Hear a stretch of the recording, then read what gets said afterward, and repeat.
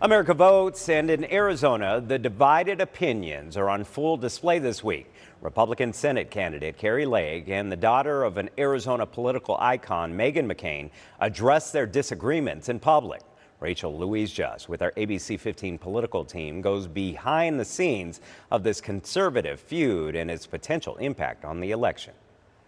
Comments made in 2021 and 2022 during her run for governor, now back in the spotlight for Kari Lake. We drove a stake through the heart of the McCain machine. When asked about it Monday on KTAR, Lake said the comments were a joke. If John McCain, who had a great sense of humor, would have heard it, he would have laughed. McCain's daughter, Meghan. I used to work at Saturday Night Live. I know what a joke is. On social media, Lake taking a different approach, appearing to offer an olive branch of sorts. I'd love nothing more than to buy you a beer. Lake tweeting, if you're willing to meet, it would mean a lot to me. McCain sending a simple message back, no peace. And a word we can't say on air. If she is looking for absolution, she should go to her priest, not to me. It's just the latest example of friction between Republicans at a time when unity is needed to win in November. Barrett Marson, a Republican political consultant, says Lake's appeal to the McCains comes down to one thing.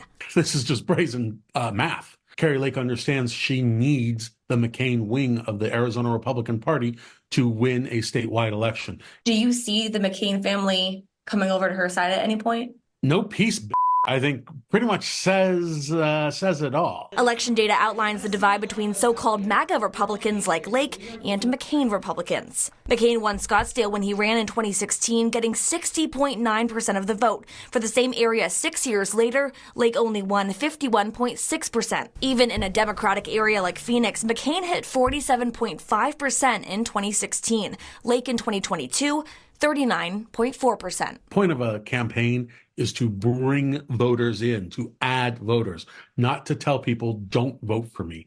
And Kari Lake has a history of saying that. Lake is the presumptive Republican nominee for the 2024 Senate campaign. Whether she can win a general election is an open question, according to new polling.